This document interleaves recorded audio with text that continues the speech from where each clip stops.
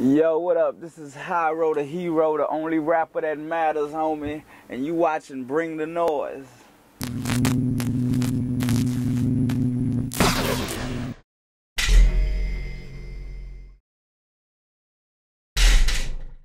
I don't think anything else could fit in there.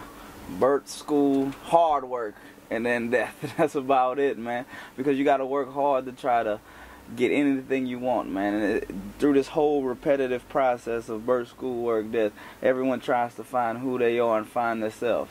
And if not, you get stuck in the cycle that they want you to be in. So it's trying to get you out of it, and that's what I'm trying to do with my album. I'm trying to lift people up, trying to let people think, you know what I'm saying? Try to give positive vibes out to the world and try to get everybody to be on a higher frequency. And that's what I'm trying to do with this whole record and every single thing I do. Even when I step on stage live, that's what I'm trying to do.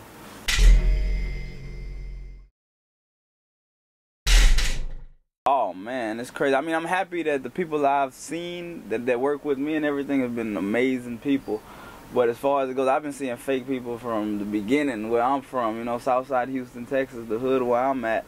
It's fake people you got to deal with on different occasions all the time, man. And I see it, and I just know these are not who these people are. Everybody is someone else, you know. The TV makes us who we are. Everybody is somebody else. We're not ourselves. We have to try to find who we are throughout this whole life that we live in, man. And that's what I'm trying to make people do. But some people are so stuck on fake. They stuck on this is how things are supposed to be. They're stuck on materialism that they get lost into the whole mix and lose the path of what they were headed on. Because at one point in time they were headed to do something good, but they got lost in the whole fold of everything and lost who they were. So that's what I'm trying to help everybody do, you know, find yourself, find who you are, and stop being artificial, man. There's too much fake people in this world, man. Be your damn self, be innovative, and stop imitating, man. That's what it is.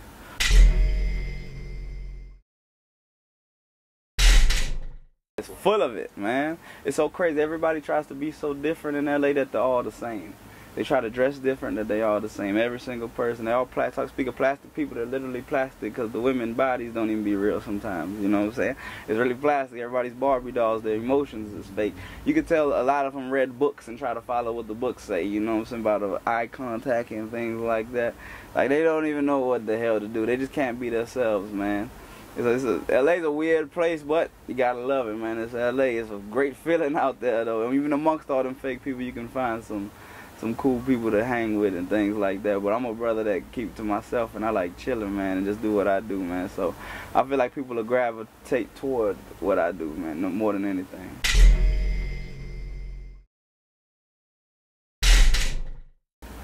Well, me, basically, man, it's just, I don't know, I was born with this whole attitude of helping people. I don't even know where it come from.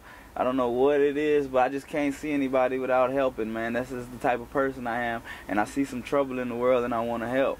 I don't know where it really comes from, where it originates from. Maybe because of my parents, you know what I'm saying? I grew up the right way. Some of these kids ain't grow up the right way, you know? So, and that has a lot to do with a lot of things, but that doesn't mean you have an excuse to do the things you're doing, you know what I'm saying, to be negative.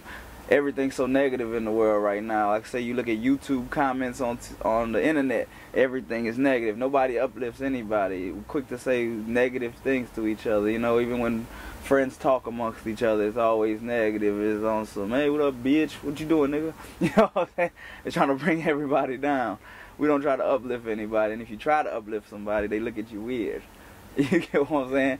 It's a weird world we live in right now, man. And this whole person I am, I don't know where it comes from, man, but I just have that need in me to help and be positive.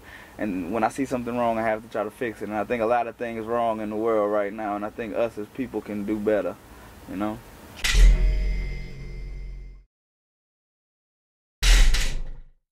Not really. I'm just a positive person, man, no matter what it is. If you always stay positive, positivity will surround you. But if you're negative, negative things will surround you. So all those people who got those negative mindsets, things will come about to them that's negative. You know what I'm saying? I'm always a positive person. I keep a smile on my face. I'm always happy, man. I got great things happening. Even when I didn't have much, I always was smiling because I knew something was going to happen. I feel confident about myself. I'm confident in what I do. Any work I do, I'm always hard working at it. If I was a janitor, I'd be the best janitor in the world. You know what I'm saying? I worked at Coca-Cola. I felt like I was the best worker at Coca-Cola. I did 18-wheelers.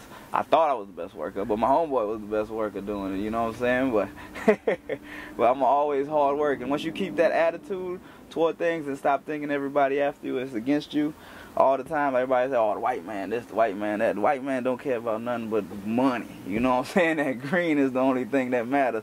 So you work and keep your mind focused on what really matters in this world, and you'll get the things that you want, man, you know?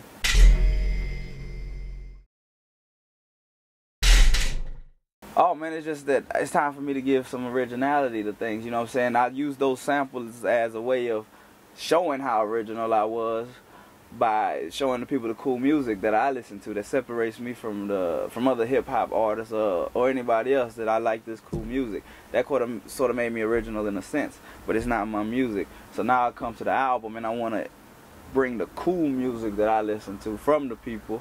So I came to Ross Robinson. He put together an awesome band, you know, with Paul from At the Drive-In, Daniel from Idiot Pilot, Mark and Cody from the Blood Brothers, and put together this cool music that I wanted. I feel like it straight came out of my mind and onto the CD, just ripped out of my brain, man, and just wanted to give that originality to separate me from every single person on this planet. And I think I've done that with this album. I walked the line between rock and rap the right way that I always say, man, and I feel like I'm doing that, and it's coming to light now.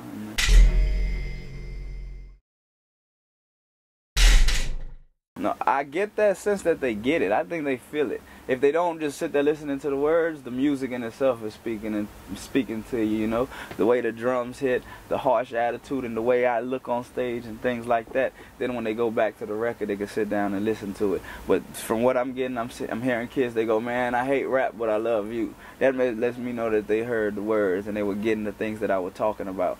You know, I like to see everybody going crazy and rocking out, but sometimes you see somebody just sitting there just vibing to it like this, and I hear that I know that they're listening to what I'm saying.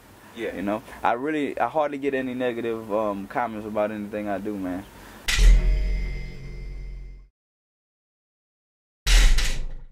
Nah, man, I love it. This is what I always dreamed of, man. I love it. I have no problem with it. I dig it, man. I like walking out there and the kids seeing me. The only thing I don't like is because the tour buses stay in front. So when I need to get something out of my bag, it looks like I'm just going back and forth trying to get more attention or something like that. But that ain't what I'm trying to do. I'll forget something and be like, oh shit, I gotta go back right now. But I mean, I love it, man. These kids are awesome. I mean, I like to sign autographs. They tell me how much they like the music. I take pictures, do all of that. And then the coolest thing is to go on the internet and see them write about the stuff that they thought was cool that I was doing on Twitter and Facebook and things like that, man.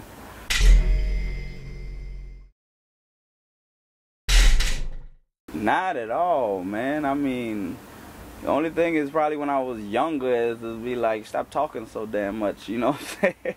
Start listening more. But other than that, man, I really decided at a young age when I was in high school that, hey, I want to do this and I'm going to do what it takes to get there.